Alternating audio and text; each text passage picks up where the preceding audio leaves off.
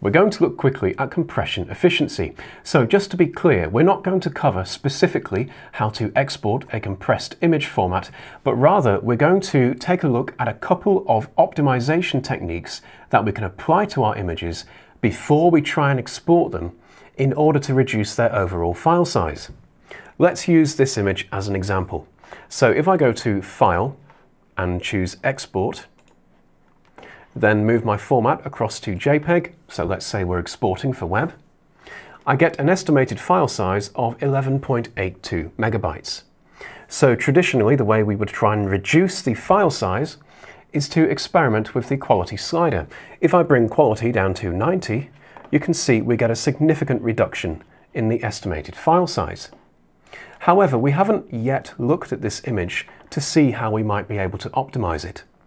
So let's cancel out of the export dialog, and I'm just going to zoom into an area of the image. So as you can see here, the background is quite noisy. So noise is random and it's also high frequency detail, both of which will contribute to a higher file size. What we can do then before we export is denoise our image. So we can do this destructively by going to Filters, Noise and Denoise, or we could do it non-destructively by going to Layer, New Live Filter Layer, Noise and Denoise. I'll use the non-destructive approach, and as we can see on the Layers panel, it's added a noise reduction live filter layer. So I'm just going to zoom in even further and then just bring the luminance slider up until we get rid of the majority of that noise. Okay, I can then close that live denoise dialog down, and the beauty of this being a layer is that at any point I can hide it and get my original noise profile back. Let's enable that, and then we will see what happens when we go to File and Export.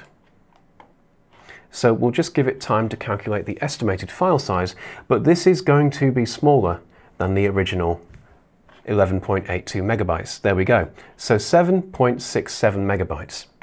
And of course this has a knock-on effect, so if we reduce our quality to 90, we get an even smaller file size than the 2 megabytes roughly that we had before. So that's one approach, is to denoise your image before exporting. Another approach is kind of the opposite. This is a focus merge or a focus stack image, and it has a lot of high frequency content or detail, and that's going to increase the file size. If we go to File, Export, and just bring our quality to 100, we can see here the estimated file size is 32.48 megabytes, which is huge. So let's just zoom into this image and see if we can't reduce that. This time I will use a Gaussian blur filter. So I'll go to Layer, New Live Filter Layer, Blur, and choose Gaussian blur. So what we want to do is find a nice balance where we don't lose that sharpness and clarity at 100% zoom. So let's try a radius of 1 pixel to start with. Okay. So bearing in mind, we are zoomed in quite far at the moment. If we come out to 100%, so that's Command 1 or Control 1 on Windows, you'll see we've still got a decent amount of sharpness and clarity there. Let's just hide that Gaussian blur so we can see the original image and then the blurred version.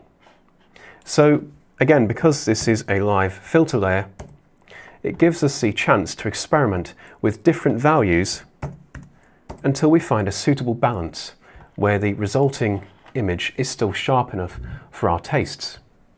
Okay, let's try exporting this instead. So File, Export, and just wait for it to calculate the file size. There we go, a reduced file size.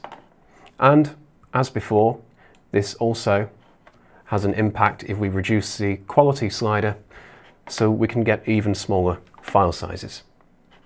So there we go, just a couple of techniques to look at when you're exporting your images for web and you're trying to just optimize them a little bit more for reduced file sizes.